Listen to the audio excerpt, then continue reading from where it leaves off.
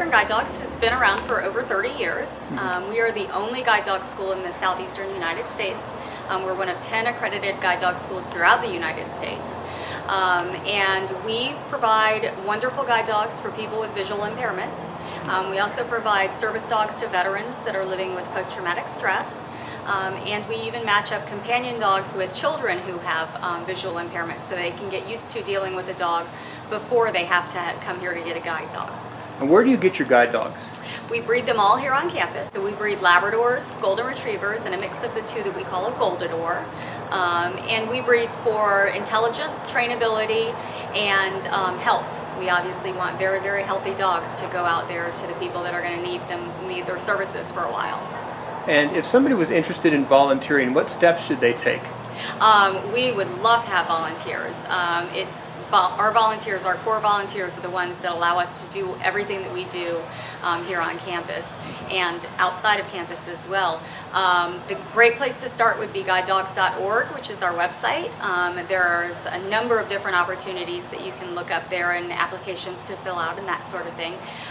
We have a couple of really neat things that you could be for us. A puppy raiser would be one of them. So you would take a guide dog puppy when it's 9 to 10 weeks old, bring it into your home, love it, care for it, expose it to every aspect of life, and then unfortunately you'll have to hand it back to us once it's a really good, well-behaved dog, but that's going to start it off on its training so that it can become a confident guide dog for somebody later in life. You could also be a breeder host for us. So you would house one of our dogs from our breeding colony in your home, love it just like a regular dog, bring it back to campus when its services are needed or when it's time for puppies to be born, and then you get to take that dog back home again. And once it's out of its breeding life, then you can adopt it as your own dog. So you end up with a really wonderful dog in the end. It's not quite as heart-wrenching as turning in a puppy, but the flip side of that is when you turn in a puppy, you can just pick up another puppy on your way out to start the whole process over again.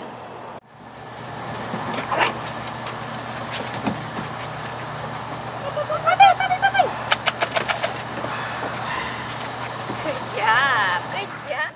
We live on donations. It costs about $60,000 to put together and to take care of a guide dog team throughout its life.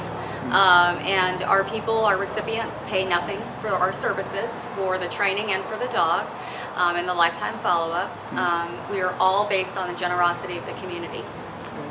And people can also come in and be puppy huggers to help with socialization, can't they? That's absolutely true. We're the only guide dog school that invites the general public to come in and help us socialize our puppies in what we call puppy hugging sessions.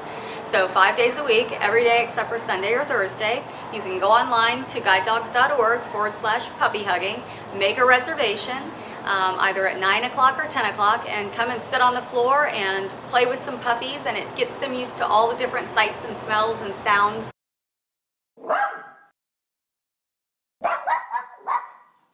You've got to keep in mind that these are 6 to 9 week old puppies, so they tend to be a little jumpy, a little excited.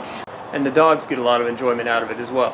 It's wonderful for the dogs. It allows them to be exposed to a bunch of different people, and it also gives them some exercise. I mean, they're running around playing with their siblings while you're petting them, so it's great all around.